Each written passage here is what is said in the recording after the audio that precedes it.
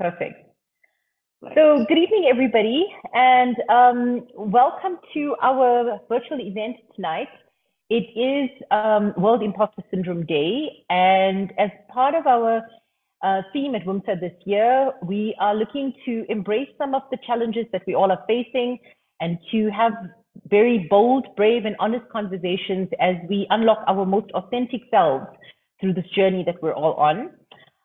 Imposter syndrome is something that, God, I know I experience almost every day. And I think many people probably online and in our spaces as well experience it.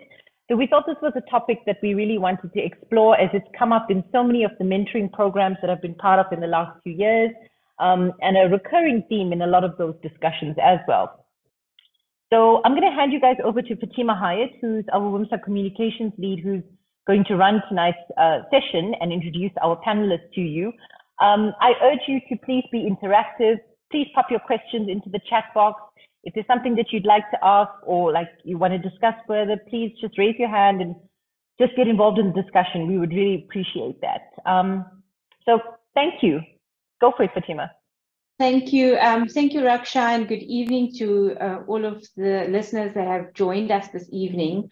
I think this is such an important topic that doesn't get much discussion within our organizations, and we felt the need that we put this discussion out there and hear what people have to say that have experience in this field, and also just to get our listeners to interact with us and tell us how they are experiencing imposter syndrome in the workplace and perhaps how they deal with it on a day-to-day basis. So thank you so much for your time and for making time this evening to join us at 𝗓𝘲𝗃. I'm the communications lead for 𝗓𝘲𝗃, as Raksha mentioned, and it's really such an honor to be hosting this panel this evening. I've got an amazing panel who will talk us through the imposter syndrome and share their insights on this topic. Allow me to introduce my panel this evening. I'm just going to ask my panel to just wave at the people so that they can see who's with us. 𝗪𝘂𝗵𝗃 𝗪𝘂𝗵𝗃, a coach and life passionista. I love that. Who holds a background in psychology, industrial psychology, communications, and is an endorsed coach by the International Coaching Federation. So 𝗪𝘂𝗵𝗃, welcome. Okay. And then also part of our panel is Tshego Majani, a customer success manager at Sequent, who is passionate about helping geoscientists to solve their most complex challenges using cutting-edge solutions. Tshego, welcome. Thank you for joining us on the panel. Humbulani Harvey, a regional SHAC coordinator for Fraser Alexander, who's passionate about mentorship and empowerment and lives by the philosophy of lifting those around her as she rises. Humbulani, thank you so much for joining us and welcome. So welcome to this discussion. As we've mentioned earlier, we're going to be talking to our panel, taking us through what is imposter syndrome. Raksha has put up a poll, so if you have time, I see, if I look at the poll results at the moment, Raksha, majority of our viewers have said yes, they are aware. We have a couple of no's and some really, I think so, I'm not really sure what it is. So I think you're in good hands, and as 𝗪𝘂𝗵𝗃, as a professional who deals with coaching of individuals, please take us through what is imposter syndrome and what you deal with in your line of work on a day-to-day basis on this topic. Okay, good evening, everyone. So very happy to be here today. I've tried to, I just need share screening to be enabled. These. I've put a couple of slides together just to make it a little bit more interesting so that you don't just see my face and my voice talking. And imposter syndrome is a very big topic. It's still disabled. I can't share the screen. It should be enabled now. Just check. Perfect. All right. Can everyone see my screen? Yes. Well, thank you. Awesome. All right, great stuff. So imposter syndrome as a definition is actually quite easy.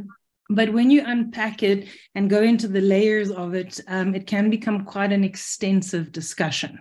So I wanted to keep it simple, but also plant the seeds of how far it can go and what it ultimately comes down to. So I just wanted to start, we've already done a poll there, you guys have done a poll, but if you look at these items here on the screen right now, just have a look through it. Doubt yourself, fear that you won't live up to expectations, this desire to overachieve, taking on more than you really should when you know you need to say no, struggling to say no, difficulty with boundaries, maybe difficulty actually assessing your own abilities or skills, attributing success to external factors. So only thinking that you're worth something if somebody outside of you validates you, or if you get a bigger salary or a bigger house. Agonizing over making mistakes. Like if you do something wrong, does it derail you? Does it give you a lot of agony? Sensitive to criticism, putting yourself last and everyone else first. Being restless, nervous, on edge all the time, kind of having that sense of anxiety that's there all the time. A feeling of inevitably being found out, like if someone actually gets to know me, they're going to see I'm a fraud. Procrastination, putting stuff off, having 100,000 to-do lists, but never actually getting around to 50% of them. Downplaying your own expertise and skills. Struggling to take or trust compliments when someone gives them to you, sabotaging your own success, setting yourself very challenging goals and then feeling extremely disappointed when you fall short of them, that drive for perfectionism, constant sense of anxiety, being labeled a workaholic, feeling inferior to others, a sense of anxiety or depression that's hovering all the time, and feeling like a fraud or a phony. So that's just a few of them. And you can see each one of these can be a discussion on their own. But I can't see all of you. Let me minimize my screen for a second so that I do get a holistic view. Hands up to how many of us can relate to more than, say, 10 of the items listed here. So it's quite scary to think that practically all of us really, to some degree or another, could actually be suffering from a slight or not a slight case of imposter syndrome. So then what is this imposter syndrome? So the first thing is that it's flying around. A lot of psychologists, psychiatrists deal with it. It isn't actually an official diagnosis on the DSM model. The DSM model is what psychiatrists and psychologists use to diagnose people based on an American standard, which in itself is a discussion on its own because we're African and we operate quite differently. But it really comes down to something to do with the challenge of intellect and our own belief of our ability and our intellect related to a sense of achievement or worthiness. So people that struggle with any one of these or variations of them, like the tics we've just gone through, usually consequently would suffer with levels of stress and anxiety and depression too. And you can see that if you take one of the items on the list of the previous slide, or you go to a therapist or a psychologist, psychiatry with stress or anxiety or depression, you're likely to get put on meds, talk for days, and never actually get anywhere. So a lot of people either don't have the time to do that, or they don't have the desire to do that because they fundamentally know that there isn't actually anything wrong with them, but there is this struggle inside. And linked to that is this, I don't actually want to talk about it because I might get found out. So they suffer in silence, and it becomes this vicious hamster wheel that everyone is on, right? So just to sort of bring it home and package it so that we can put it into some kind of a structure. And depending on which models you read, or if you go research it, there are many different labels and different types, but these are the 5 sort of common ones that you'll find. The first one that you'll come across, if the slide would move, why it's not working, oh, there we go, is the perfectionist. And I think we all know a perfectionist and how hard they make their own life and the lives of those around them. Every T must be crossed, every I must be dotted. This person, in essence, has fundamentally high standards. I know that I'm a recovering perfectionist. There was a time when I wouldn't leave the house without absolute perfect French manicures and heels and well-groomed hair and stuff. But on weekends, I now allow myself to let that go a bit. But yeah, it's this desire to be perfect, absolutely perfect. Somewhere along the line, we got taught or we got led to believe that there is this intricate level of perfection that needs to be reached. There's this bar that is up here and it cannot move. It's not relative, it's up there, and unless you achieve it, you are nothing but perfect. It's either perfection or you're a loser. The other typically common one is called the soloist, or otherwise known as the individualist. And this is that person that is afraid to ask for help. That person that is afraid to reach out or phone someone or say, I need some help here or there, because there's this belief that if I ask for help, I'm weak or I'm a fraud, or people are going to see that I actually don't know my stuff. So there's this dissociation from their own humanity, because as human beings, we are born fundamentally flawed and we only learn from mistakes. So that's missing. Then there's the third one, which is known as the natural genius. And this is a person who feels like a fraud if they don't believe that they're naturally intelligent or competent. They feel like whatever they tackle, whatever they do, they need to get it right the first time. And if they don't get it right the first time, they'll either procrastinate to do it, or they'll be extremely hard on themselves if they make a little mistake or an error, because it's almost like there's an expectation that they need to know everything and do it right the first time. So it's very much linked to skill and ability. They feel like they have to be the master of everything. Then we've got the fourth one, which is known as the expert, very similar to the natural genius, but this is about knowing everything. So it's more about the knowledge being the one that's ranked the expert in a topic. So it's that person who's in a title or has a particular position and has linked to it certain expectations of that position. And if they're not delivering on every single one of those expectations, then they are a fraud or an imposter. They just have to know everything. And the last one is the super person or the superhero. And I think moms by default in our world seem to often be superheroes, because they just work harder, they take on more. They just feel that if they say no to anything and drop the ball on anything, then they just don't measure up. So they just take on more and more and more and more. And I think you can see from any one of these, the risk of burnout is so obvious, right? It's so obvious because each one is putting so much pressure, so much stress on themselves to be one of these five, that there really is no space for themselves or the actual individual that you were born to be. And what they all have in common, the core emotion that underlies all five of these, in a word, is fear. And fear, just like sadness and anger, is an emotion that is, it's not accepted in our society. You can't say that I'm scared. You can't say that I'm afraid. You can't say that I don't know, because then you're seen as weak. So we bottle fear. And fear, when it's not addressed and it's not tackled, can be extremely debilitating and crippling. And it ultimately becomes things like depression, like issues with anger, like issues with anxiety. And the fear that underpins these five imposters, or how they often manifest, is really that fear of being exposed, that fear of being humiliated or shamed, that fear of being criticized, of being incompetent, of being seen as stupid or unintelligent, of being unwilling or unhelpful or selfish, very often linked to religious beliefs as well. That fear of being rejected or fired or not getting the promotion. That fear of being seen as a failure.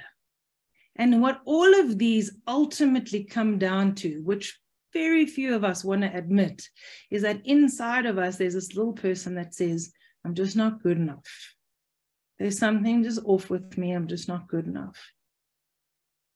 So in essence, imposter syndrome as a title can become this topic that's over there that we can discuss for days, but it really refers to your experience of conscious or unconscious strategies or coping strategies that you've picked up to survive from childhood, which ultimately is not aligned with your authentic truth.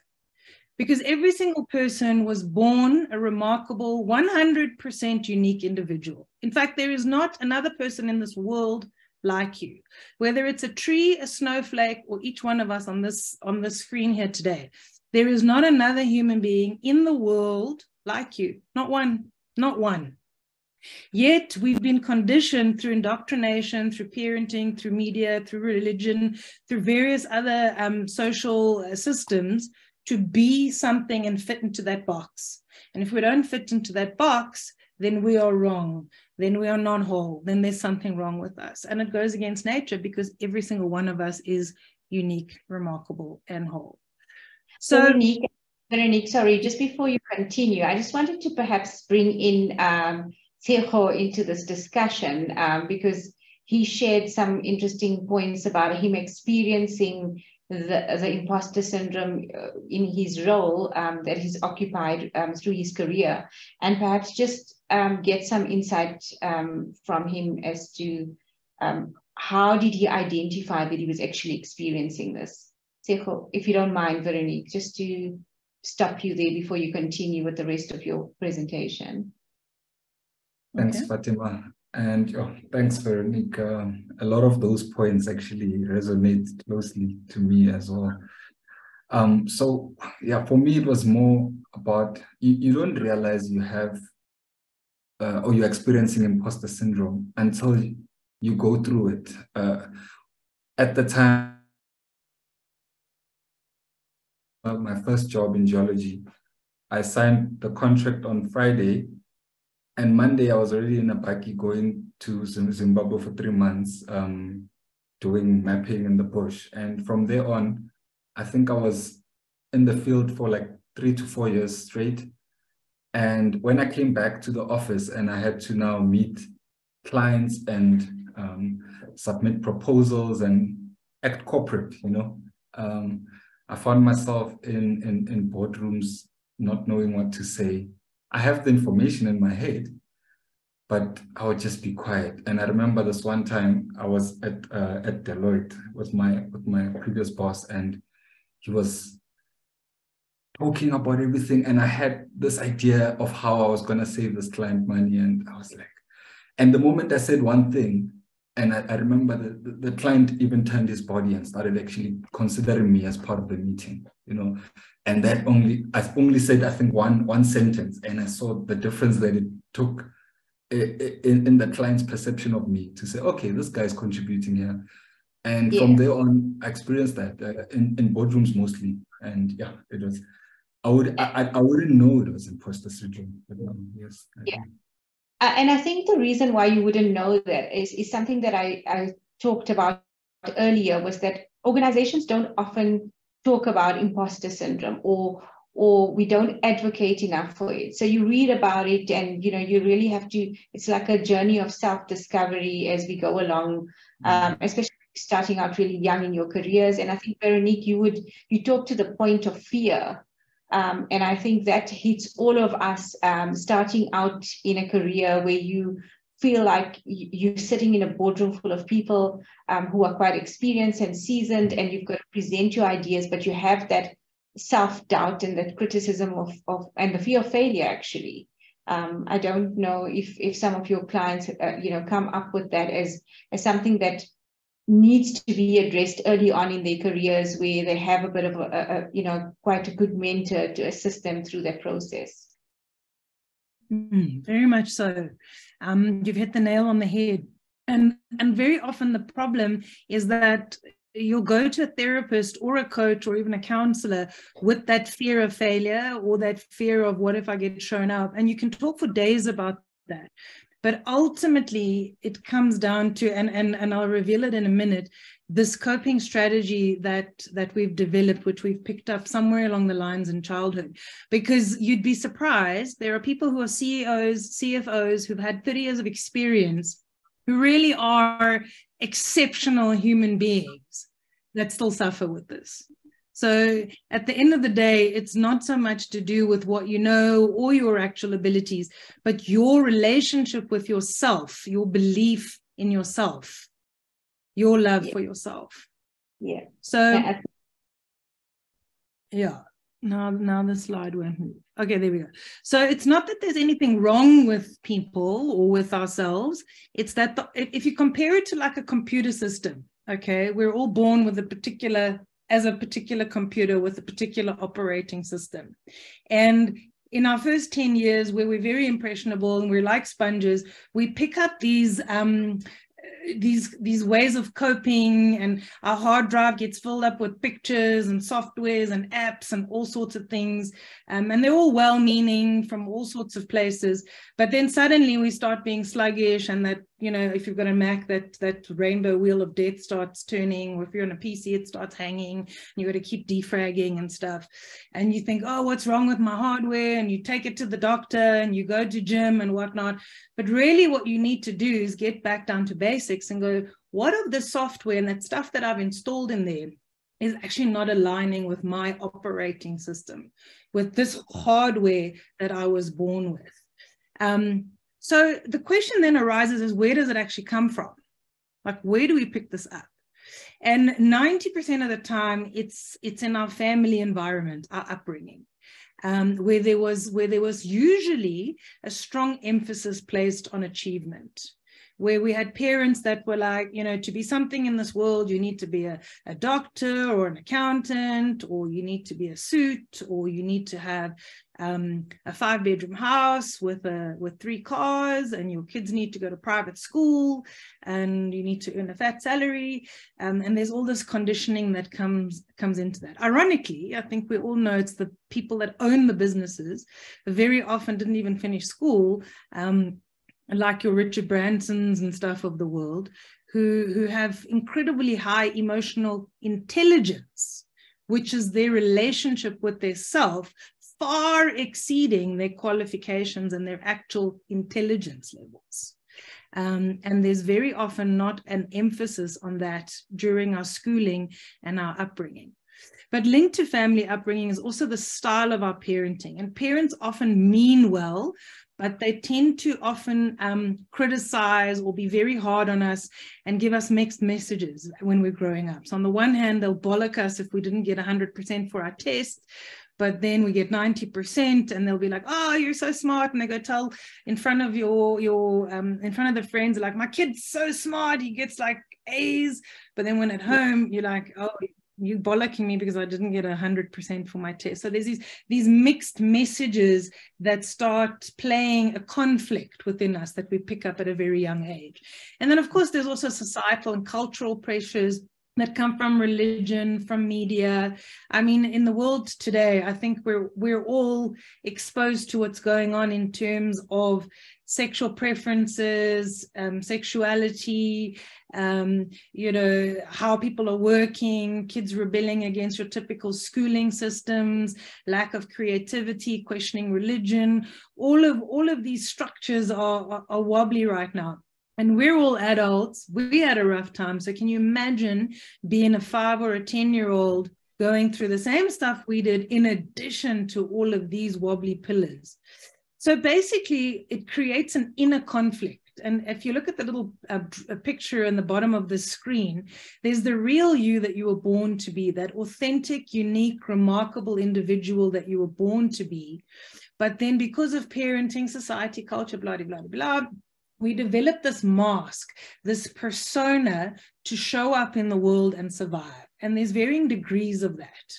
So we can become a pleaser, or like Tshego was just now explaining, he started taking a back seat, keeping quiet, sort of, you know, almost becoming irrelevant and not saying anything because he was afraid that if he spoke up, he might get judged. So there's these coping mechanisms that we develop in order to try and keep the peace, in order to keep that sense of belonging, in order to keep that sense of I'm okay to be here.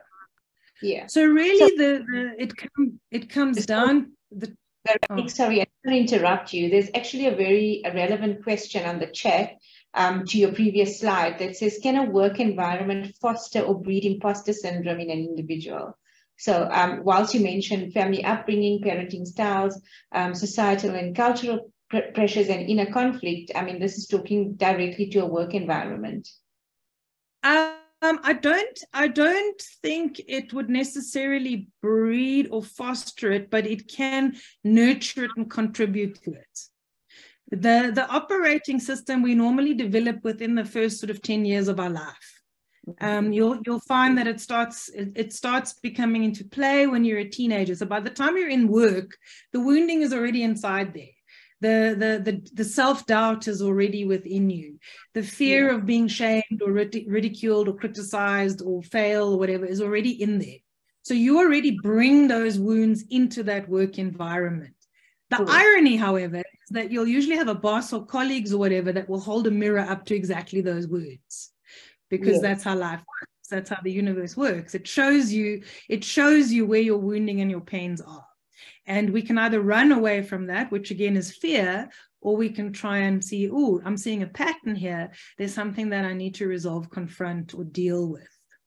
So I think that answers the question. Yeah, that answers that question. I think what you mentioned is also quite important, is that when you have someone that mirrors that, you then start seeing more of that within yourself, and you know, then you can actually identify some of these symptoms within you. Absolutely. And one of the personas that we often create is to blame, to become self-righteous, you know, to gossip. These are all forms of resistance and denial that keep us away from our healing. There's a little saying, I don't know if you guys have heard it, but, you know, if you point a finger at someone, like if I'm blaming or I'm trying to tell someone is wrong or get all self-righteous, there's actually 3 pointing right back at me. So granted, the person may have done something wrong, but why is it showing up in my life? Why is it triggering me? There could be 10 people experiencing the same thing, and 5 of them let it go over their head or unaffected by it, maybe even motivated by it. And 5 of them may be derailed by it or go into a depressed hole or feel like they need to slate the person or take them to task or start fighting. And that really is a sign of somebody who's in resistance and not willing to deal with the pain and the wounding that they're holding within themselves. I actually just wanted to bring Humbulani into this discussion. Working at Fraser as a SHEC coordinator, being in a very industrial, predominantly male-dominated environment. Humbulani, just share with us your experience and having experienced imposter syndrome, how you've dealt with that, or how you deal with that on a daily basis. Thank you, Fatima. Just like you said, working in a men-dominated environment, so many times when I first stepped into the mining environment, I remember quite well, I would feel that I'm a miner. I don't know much about the mining environment, and those that have been there before me, they know better. So I would tend to forget how I got there, all the hard work that I have put through, that I've put in for me to end up being there. All that will be consumed by the anxiety, the fear of being judged, the fear of how will they take me? How will they perceive the certain things that I'm saying? And when sitting in the meetings, you would find out, you want to voice out, you want to raise a point, and other people are raising the very same points. You end up telling yourself, oh, well, it's all the same. They are raising the same points that I wanted to raise. So it's okay. My mind, it's like someone is reading it and conveying what I'm thinking, even though I'm not raising out. So how I started to deal with it was to just show up as much as I can. I would show up even though I am scared. I would raise my voice, even though I could feel that it's shaking, but I would still talk. And the more I found out that the more I talk, the more I raise my voice, I find it easy. So I guess it is what they say, practice makes you perfect over time. And one other challenge that I felt was the perfectionist one. When I had to send a report, I would review it more than 10 times before I sent it through, because I'd be at the fear of, what if I got one word wrong? How would they say, what would they think of me? Instead, I'd forget all the hard work of studying and making sure that I am this person that I am. So engaging as much as I can. And of course, discussing with my manager always helped me quite a lot, because I would raise with my manager. She was quite an open person. So I would raise it that I've got anxiety when I'm in meetings. I've got fear of raising my voice, and she guided me through showing up as much as I can. And perhaps just to pose the question to you, when you look at the slide that Veronique shared about where does it come from, have you ever explored that and thought about your upbringing, or perhaps your parents' parenting styles, or do you think you could look at societal and cultural practices? I mean, Veronique mentioned there are certain things like religious beliefs, like cultural practices, and I think that's very prominent in our different cultures within South Africa, that we often find people come up and say, because of my cultural upbringing and the practices, it inhibits me being me, and I have that certain sense of fear. And do you think that you could identify where that comes from in terms of your experience? Definitely, Fatima. As she was busy explaining that, it took me back to my childhood. I remember growing up, my mom would say that you play like a tomboy. You're supposed to behave like a girl. So at home, I was surrounded by boys. I've got brothers. My little sister only came after 7 years. So I had to play with them. I had to be like them. But I would get a hiding now and then on saying, girls don't get on top of trees. Girls don't do this and that. So that alone, they're already boxing you in on how a girl is supposed to behave, how you're supposed to maintain yourself, and all that. It takes some sort of like an esteem in you, the process that you have, the processor. It's boxed in. You don't, and before you do anything else, you have to think twice.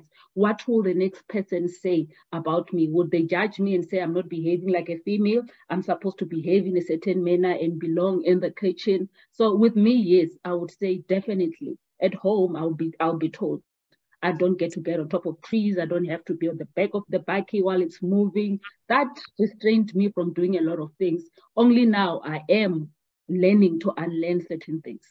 Yeah, I can resonate with what you're saying, coming from a very conservative community where you're judged by, you put in certain boxes, and that translates to you later on in life, going into a work environment and how you carry yourself forward. Tshego, how about you? Your May I just talk to what Humbulani said there just for a moment, because it's something that as adults we take for granted. So when we hear that, we talk back when we were a little kid and I was climbing the trees and then mom like shouted at me or whatnot, it sounds very straightforward, okay? Sounds very straightforward intellectually to us as adults. But what you want to do is put yourself in the shoes of that little Humbulani. She was like climbing the trees, having fun, filled with joy and excitement and stuff, just being herself. And then suddenly out of the blue comes this parent who's supposed to be the source of safety and comfort and understanding, and comes and screams at you, you don't behave like that if you're a girl, blah, blah, blah, blah. That child in that moment experiences overwhelming, almost life-threatening, and here's the important part, fear. Yeah. And it doesn't understand. Hold on, I'm having fun. I'm doing what my brothers are doing. What's wrong with this? There's no explanation or whatnot. And in that moment, the pattern, the coping pattern is born. I cannot do anything because just out of nowhere, a curveball can come and I can be hurt. I can be hit over the head. I can be humiliated. I can be criticized. I can be shamed in front of other people. And from that moment on, the fear is instilled. So every time I want to do something that everyone else is doing, is there going to be a curveball that's coming? So it was a beautiful example. Thank you, Humbulani, for sharing that. Yeah, thank you for that insight as well, Veronique. And I think it just took me back to a work environment where you say your colleagues often mirror that, because you find that when you have a leader that is leading somebody who struggles with that, and they don't nurture or they don't create an environment that's nurturing, you will still continue with that fear of, what if there's a curveball? So I should be careful about how I conduct myself. Because I think about, earlier on in my career, being a woman in mining and it being a male-dominated environment, there was always this culture, almost this culture that women have to behave and carry themselves in a specific manner. And that creates that sense of fear of, should I just be authentically me? And I think some of us that progress in our career think a bit too stubborn and we just want to forge ahead. So you avoid all of those issues or those discussions about how women should behave or how people think women should behave, and you break through those barriers. But you then find other individuals or other people that come into that environment that don't have that confidence to do that, and that creates a bit of anxiety for an individual in the workplace. And linked to that, ironically, with fear comes a lot of ignorance. Because when we're in a state of fear, we tend to keep ourselves with blinkers on and in denial.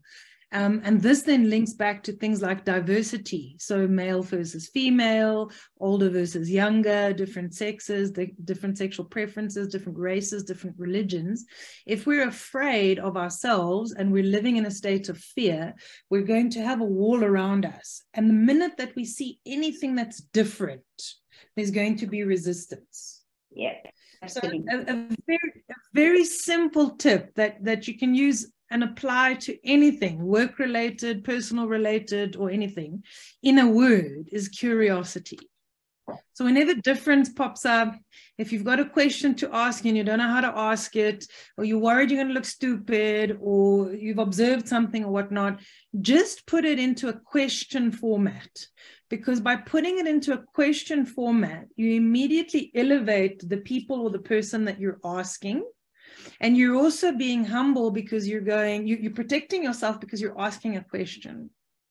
Yeah, no, definitely. Tshego, just in terms of your experience of identifying where it comes from.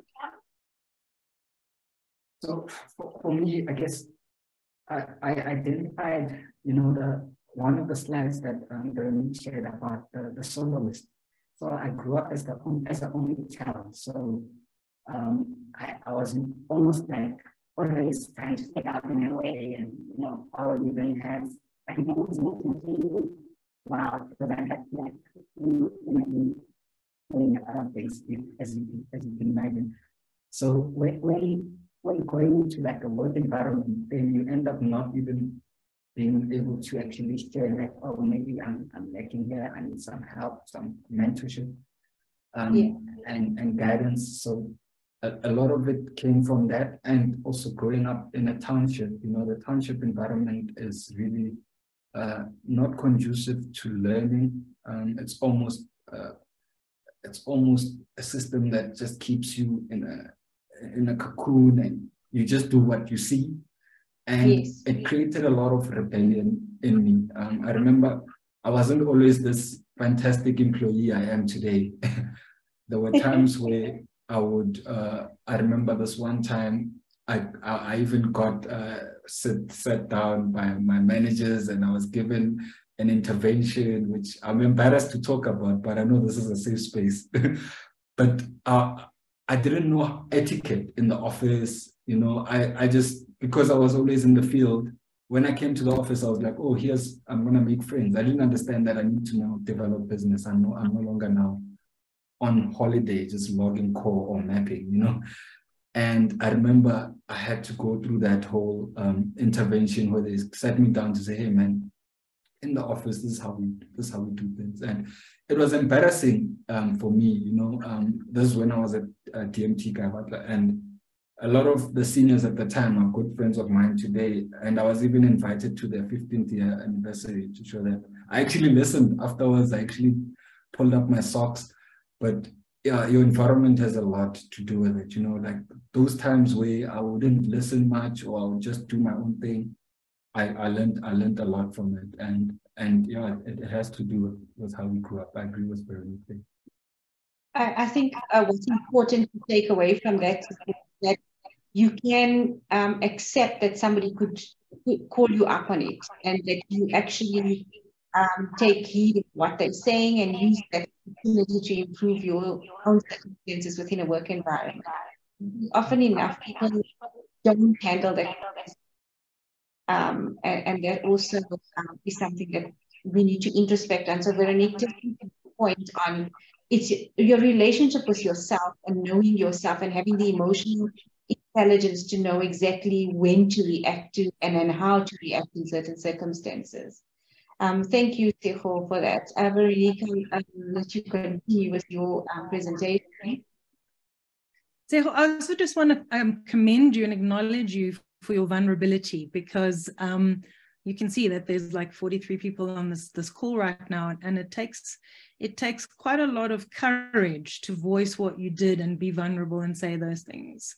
So I'd like to commend you on that. And linked to what you've said, if you don't mind, you used the word rebellion. And rebellion, you can, I don't know if you can all see, but behind the word rebellion is the emotion of anger. And ironically, anger usually shows up when there is deep-rooted fear that we don't know how to show and tackle. So anger as an emotion shows up almost as a shield to protect ourselves and to keep people away. It's universal. It's the same amongst animals. It's all cultures, all nations, whether you speak the same language or not. Anger shows up as a means to protect myself, my autonomy. I've got to take care of myself. I've got to survive. But in our society, in our world, anger is shunned upon, and you are then ridiculed and shamed once again, which again adds to the perpetual cycle of being the hamster on the spinning wheel, when really what somebody with anger needs is somebody who's willing to say, okay, I can see that you're angry. What's going on? Tell me about that. What's driving this anger? What are you protecting yourself from? And then the conversation has a lot more value. If you look at a kid that's throwing a tantrum, a teenager that's throwing a tantrum, it's because they're trying to own their autonomy, but they don't know how. Yeah. So there was going into a corporate space, having been an only child, having basically to raise himself, not having anyone to guide him, show him how to deal with big emotions, or even help him tackle stuff, because as he said, it wasn't always easy to even go to people in the township and ask for help because they couldn't answer the questions that he wanted to. So he was kind of like this individual in this massive world on his own. So he did it, and then he got into a corporate space, but he still got all those survival coping mechanisms that he picked up along the way that are now ingrained. And suddenly someone called him up and said, dude, you can't be like that. So he's kind of just putting himself out there, trial and error, and at least he's emotionally mature enough to take the direction when he gets it. And some people don't take the direction when they get it. But underneath it all is the sense of, I just want to be a human being. I just want to be seen and valued and appreciated for who I am. And I don't want to be scared to do that. And I think, Veronique, on that point, you make a very important point around having that crucial conversation at the time where somebody's displaying anger and trying to unpack what is causing that outburst or that frustration at that moment, because and that makes a difference with the type of leadership. And I think organizations need to focus on that crucial conversation training for leaders within an organization to be able to guide employees within their space better. Because when you have somebody who just who thinks you're just having an outburst or you're just being dramatic about something, as opposed to trying to unpack and understand what is causing that, and that would, go a longer way, as opposed to just dismissing it for an outburst or and dismissing you for having anger issues. So I think that's quite important. Absolutely. And it's these sessions that you guys are having that are so valuable, so that we can start to have these conversations and kind of go, hey, we're all just being human. We're not the only one struggling with this. We all have so much common ground. And when you're speaking this and we all put our hand up on that first slide, it's like there's 45 people and it's like, oh God, we all got imposter syndrome. Like, wow, so I'm not alone in this. Now we can talk about it. Now the fear doesn't seem so overwhelming. I mean, in the corporate world, for example, men struggle a lot with bottling up anger, because men are not allowed to be angry. They carry a lot of shame, so they bottle it all up. And what happens when you bottle something up? Eventually it explodes, right? And then again, they get shamed, and again, you're in the cycle. Women, on the other hand, and I'm generalizing, which is a dangerous thing to do, but women tend to be more insecure in terms of the suppression that we had in history, that we have a place in the home. As a mother, you can't be a career woman. You get paid less than a man for the same knowledge, for the same expertise. So there's insecurity attached to it. I have to prove myself more. I have to show up. I have to work harder for the same thing. But at the end of it, when you filter it all down, you can sit and play with those conversations as a starting point, and you can go on for days and years and never resolve it. At the end of the day, it's who am I and what am I afraid of? And if you tackle that, you liberate yourself. Sure. May I continue with the slides, or should we chat? No, let's continue. I'm just mindful of time as well, so let's continue. I just want to leave some time at the end for some questions to the listeners. Okay. So 2 slides left. So really, at the end of the day, what we want to do is we want to reinstate a sense of wholeness, because if we feel whole as an individual, then we feel fulfilled and happy, right? Oops, I just accidentally went back. So the only way to do that is if what you think intellectually in your head, which is the stuff that's programmed into you, and the way that you feel in your body, so you're not having anxiety or anger and all of those things, and what you do in terms of my actions make me have a sense of belonging and connectedness, when those 3 things are aligned, then you've reinstated wholeness and happiness. And then no matter what life throws you or whatever happens, you have that sense of groundedness and balance. So what's the solution there? I mean, it all sounds very straightforward, right? Like, we've all got fear. We just need a holistic approach. So what's the solution? It's a holistic solution. We've got to look at it from a physical, a mental, and a spiritual aspect. And a lot of people, when they have problems, or they notice patterns, so say, for example, they're always anxious, always anxious, always anxious, then they go to the psychiatrist, they get pills for anxiety, and for the next 20 years of their life, they're on pills for anxiety. And the resolve is never there. Or they start eating emotionally and they put on a lot of weight, and then they're like, okay, no, I need to go to gym. So physically they go to gym and they go to a dietitian and they lose all the weight, but still that sense of wholeness and fulfillment and resolve isn't there, because the 3 are always interlinked. The 3 are always interlinked. And for each person, it's completely unique. So it's about you understanding yourself as an individual and what you physically, mentally, and spiritually need to feel whole. So if we take fear, for example, because that was the emotion that underpins imposter syndrome, if you, if I know that I struggle with that, what do I need physically to deal with my fear? I might need to go for a half-an-hour walk at the end of each day. I might need to spend 10 minutes breathing, consciously breathing, taking deep breaths into my belly. I might need to make sure that I eat more whole foods and stay away from junk food, for example. I might need to know on a spiritual level. Some people will feel that they need that connectedness through religion and church, for example. Another person may spiritually connect through nature, or going through walks in nature, or swimming in rivers, or doing something like that to feel spiritually connected, or even something creative. And then mentally, and this is the important thing, and I'm so glad in our world now it's becoming more popular, but to be able to become aware of your thoughts and to actually talk about them. Because what people don't realize is when you are born as a baby, you have a spiritual and you have a physical birthright connection. The mental stuff is programmed into your head from the day that you're born.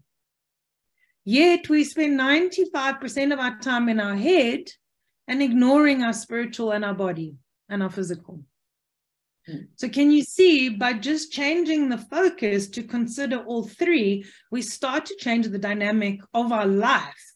Because when you start to change your holistic togetherness, then you start to engage with the world differently, and then the world starts to engage with you differently.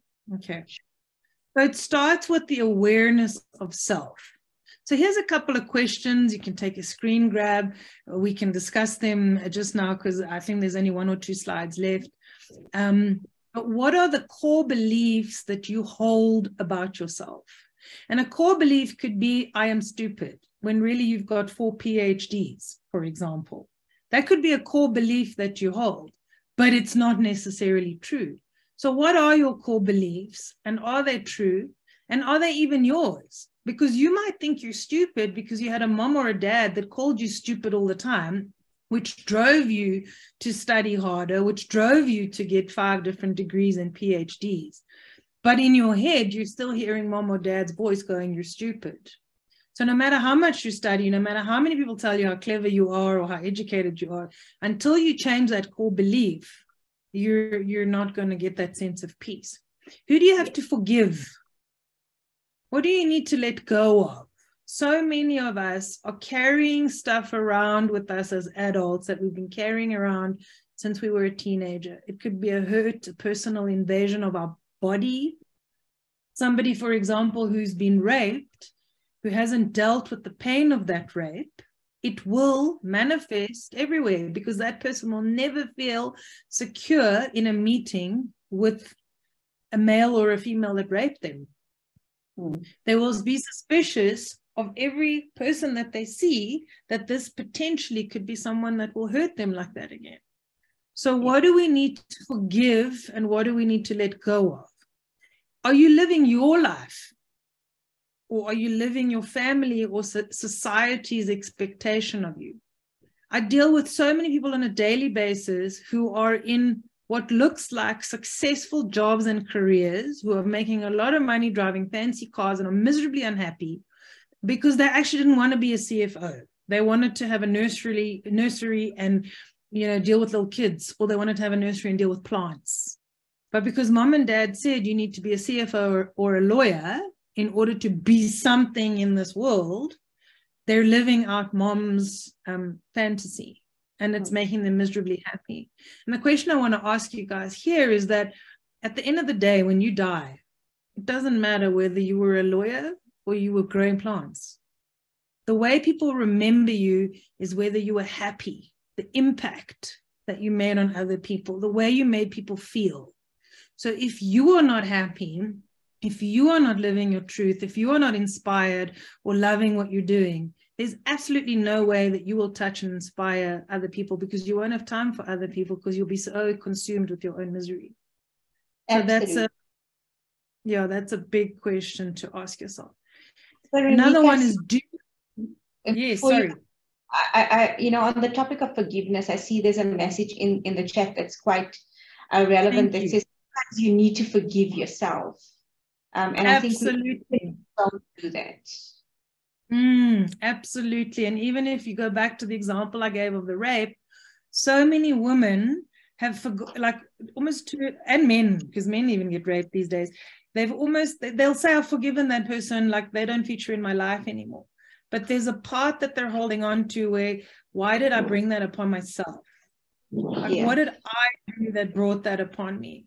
And a lot of forgiveness may be a topic that we could discuss in another session, because a lot of people actually don't know how to forgive.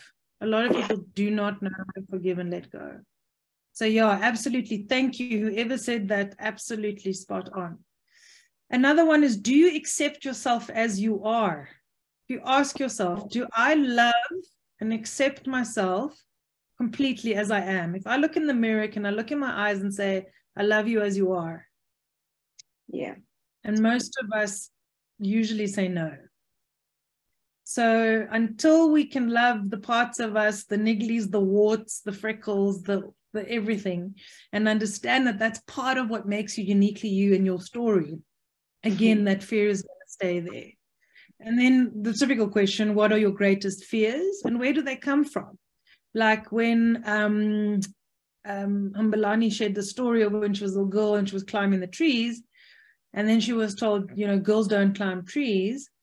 We can almost giggle about that now because we can see the scenario play out. But as a little, maybe 6-7-year-old girl who was just having fun with her brothers, that is absolutely traumatic experience. Yeah. And if we're not aware of those little tiny nuances that very often we even laugh about when we think back, but don't stop and go, hold on, there was a 5-year-old or an 8-year-old at one point who experienced this as petrifying, scary, and traumatic, then we can't release ourselves from those hurts and we carry them with us. Sure. I think one important point around self-awareness is the acceptance that we have, all of us have a certain makeup, and all of us coming into a work environment will need to adapt to change. We'll need to adapt who we are. But the most important lesson that I take away from this, Veronique, is that you need to be authentically you. You need to accept that you will fail at things. You need to accept that you need to work on your being, and to love yourself, and have passion for what you're doing, and that will translate into success in any environment for that matter. So thank you for that. I think that's quite pertinent. Yeah, and what fills you up? What gives you joy? You won't believe how many people cannot answer that question. They'll normally say, like the salary that I get at the end of the month, or my kids give me joy. But can you see all of those are outside of you? Like, what gives you joy? Is it the scent of coffee? Is it hearing the wind in the trees? Is it a sense of freedom? Like when I lived in Dubai for 10 years, and I only realized when I got back to South Africa that the one thing that I'd missed so much is just being able to open the windows in the morning and breathe fresh air. Because in Dubai, 80-90% of the time, you live with the windows closed in air conditioning. Yeah. And just being able to open windows and feel the crispness of air and breathe actual air that's not air conditioned, it gave the word freedom for me an entire different meaning. Yeah. Another question is, oh, sorry. I think you're also touching on another point, is to constantly reflect on our environment and where we flourish in the type of environments. I think it takes me back to my current situation where I worked for 19 years at a specific operation within our business. And then suddenly I was asked to move to a new operation. And I think the anxiety and the fear that came with that is, would I cope in that environment? Will people accept me? Will I make a difference? And because you're so driven and working in an HR environment where you're constantly interacting with different stakeholders, so you have to often reflect and think, I'm going to bloom where I'm planted. And once you believe you're going to do that, then it's easy to translate your entire being and who you are within your workspace. It comes down to the word choice. When you're conscious of a choice that you make, then you've empowered yourself. If you're not conscious that at any moment you have a choice, you might say, I don't have a choice because I have to stay in this job because I need the money, for example. But you always have a choice. You've got the choice to stay in a job you don't want to be in, or a choice to walk away and trust that something better will come along. There's always a choice. Which brings us on to the next question. If money and time were no object, how would you actually spend your time? Would you be doing what you're doing now? If 80% of your time was spent doing what you're doing, would you be doing the same thing? And that ultimately, all of those questions sum up into one question: who are you? When you remove your name, your title, your education, your parents, your kids, the house that you live in, the car that you drive or don't drive, whatever the case may be, who are you? What is left? So there's some powerful questions for you guys to consider. And just to wrap up, if the slide would move, because it's now having a wobbly and being stuck. Why is it not? There we go. So in a nutshell, it comes down to 4 things, really. If you want to tackle this, it's about addressing your fears, confronting them and addressing them. So through the awareness that we discussed in the previous slide, you can be aware of your fears and therefore you can address them. And you can do that through things like talk therapy, through counseling, through journaling, through gratitude, through reflection, through mirror work, through coaching. There are many different avenues that you can take, but it does usually involve some form of reflection. So if you want to do it on your own, you write it and then see it back. Or you have a person sitting in front of you who mirrors it back. There has to be a reflection. The other thing is to learn, when you're going on that journey, you'll see that there are things that are getting in the way. What's making me angry, for example? What am I holding on to? You might be getting annoyed with a boss at the office, but really you're carrying anger from your dad that you were annoyed at, who used to do the same thing with you, and now you're taking it out on your boss, for example. So forgiveness and letting go is part of the process. And also linked to that, like we saw with the example with the tree climbing, is the inner aspect work, or what's also known as inner child work, where you connect with parts of yourself that you left behind a long time ago, that you put a big shield around, and that you're carrying into adulthood whilst you're trying to survive and achieve. So it all boils down to reconnecting with that remarkable, unique truth that is you by birthright, because there's no one else in the whole wide world who is youer than you, as Dr. 𝗠 said. And when you get to that point, that is your absolute true point of power. And just to tell you a teeny tiny smidge about me, the introduction earlier said that I'm a coach. I am a master coach, but I'm also a counselor. I deal particularly with the work that we shared here today. I tackle things like trauma counseling and stuff. So I'm a holistic trauma counselor. I'm also a Heal Your Life teacher licensed through the United States. I do hold a degree in psychology, but I do not subscribe to the conventional one-sided mental only approach. I believe in the holistic approach of looking at the person as a whole and what they need holistically. And I also do Enneagram, NBI profiling, and various other things. I'm accredited both through the ICF as well as Commensa. So there's a little bit about me. That's all. And yeah, any questions? Such a pleasure to be here, share all of this with you. I could tell from your entire presentation the fashionista in this topic. So, yeah, thank you so much. I see there's a comment by Brioni in our chat that says, in my experience, Patu, it starts with actively practicing compassion from a young version of you, the little person that developed the coping mechanisms that you use as an adult and that you keep safe with, and that kept you safe and then that harm you now. So Brioni, if everyone could just have a look at the chat. I think there's some important chats or points that are made, Veronique, to you, talking to your points and saying very insightful information, and a lot of people resonating with both Tshego and Humbulani's experience through their work careers as well. Are there any questions? If there's anyone on the floor that has questions that they'd like to raise. Shanae, I see you've got your hand up. You're welcome to post your question. Hi, Veronique, and all of the hosts for tonight. I really enjoyed it so much. Just a question with regards to what does it look like if you don't have imposter syndrome then? What is that person like then? Is it someone that's very confident in themselves? Or, yeah, maybe you can elaborate on that. So that's an interesting question. We can tackle this from so many different angles. I think part of the main problem, and I'm going to go on a limb here, is that psychology and psychiatry and the world that we live in loves labels. And labels like imposter syndrome or depression or anxiety or man, woman, whatever the case may be, puts a box over here with criteria. And it takes away from the humanity and the wholeness of an individual. Okay, so that's the first point. Why am I saying that?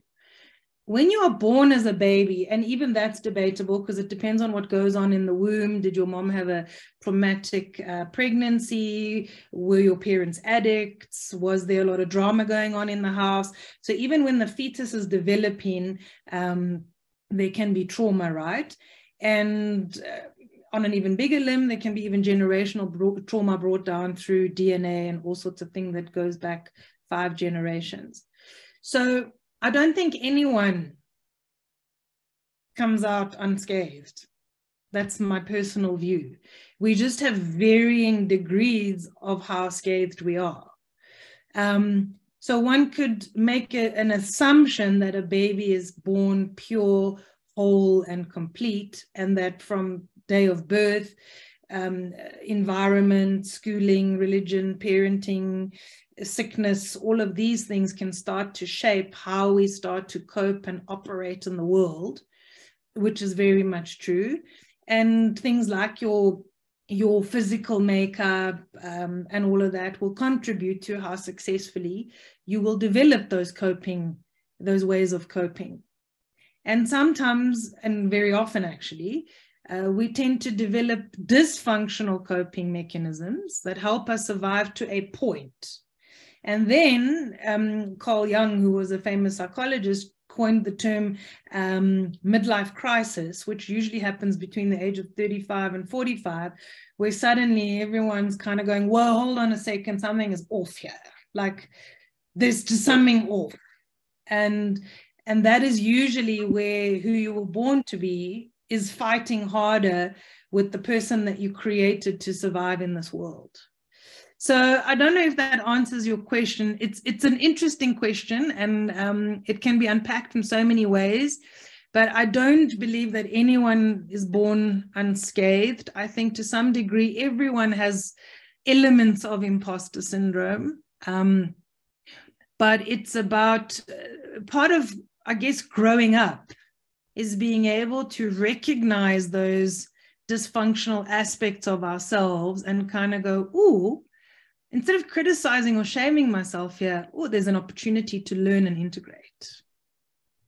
And that really defines sort of whether you're whole or still disintegrated. Thanks for that. Sinead, does that answer your question? Yes, thank you. Thank you. Do we have any other questions from anyone on the chat or on the platform? Don't see any other questions. So before we close up, I just would like to, perhaps for you to share any closing comments on this topic, and then I'll ask Humbulani as well to just share with us any closing comments. Thanks Fatima, and thanks everyone for having me. I've learned a lot, and it's been such a good experience just to hear about this topic and unpack why we feel the way we feel, and seeing that everyone is actually the same is also like something that's comforting. But I think also Shane's question now, also I guess it's she also maybe wants to know what's the goal, right? Will we ever get to a place where we don't experience as much imposter syndrome? And I guess it comes with just growing through it and using all those like feelings of not being good enough, and just turning them upside down and making them your own brand. You know, sometimes we feel like our shortcomings are actually can negatively impact our growth at work, for example, but only to find that some of your failures could actually inspire others and could actually elevate you. I remember actually when I crossed paths with Brian, and that's when actually my mindset shifted, because I had left my job as a geologist, the one that I had gotten all the disciplinary stuff and all of that. And I went into selling food. And that's where I actually learned the hard crafts of actually just smiling to people, asking for favors and hustling with my back against the wall. And when I implemented that in my job, and sharing my experience in my job, which that at the time, I thought I had failed with the food business because I had to close down and give away all my equipment and go look for a real job. But after sharing that experience, people actually started valuing me and saying, oh, this guy's entrepreneurial. We could give him some business development work. We could give him some opportunities to grow certain sectors in the company. So some of those inefficiencies that I had started becoming strengths. So that's something I wanted to share as well. Thanks. Thank you for that again, Tshego. And also just, it talks back to the point that Veronique was making, is understanding yourself and how you can best deal with circumstances in a certain situation, and how to overcome that, and finding yourself and finding your true purpose and where your passion lies in order to be successful. So thank you so much. And we really appreciate having you on this platform and sharing your insights with us and your experience with us. It's been valuable. I really value that. Thank you. Humbulani, I'd like to hear from you in terms of closing comments. We really appreciated you being open to your experience, and I'd really like to hear from you in closing comments. Thank you so much, Fatima. If anything that came out, that stood out for me, is that it is normal for me to feel insecure at times. I need to embrace it and use it. I need to see it as an opportunity to be saying, maybe this is an opportunity for me to learn a new skill. And I need to believe and keep on telling myself that I am meant to be here. You know, it's better to try than not to know at all. So I've learned that criticism, it doesn't always mean that it equals to failure. I need to take matters in a positive manner. So yeah, I've learned quite a lot. Thank you for all the insightful information that I've learned today. Thank you. Thank you. I see there's a lot of comments on the chat as well, appreciating you saying it needs to be with heart, so self-awareness with heart, so understanding fully and investing in yourself and understanding you as a being in an environment, and projecting that in any space that you are in to enable you to be successful. So Humbulani, thank you so much for your time and for your insights this evening. It's really been a pleasure hosting you on this platform. I also noticed on the chat, Raksha, that there was a question around the recording, which will be shared on our WIMSA platform for everyone to access. Am I correct? That's correct. Yep. Right. So there aren't any further questions, Raksha, I'm going to hand over back to you. I'd just like to thank everybody that has taken time to join us this evening. It's a very interesting subject. I think the time allocated to discuss such a huge topic, we definitely have to continue this discussion. In our opening, we mentioned that many organizations don't talk to imposter syndrome. It's not a topic that's often spoken about, and perhaps going back to our environments to encourage more discussion on that.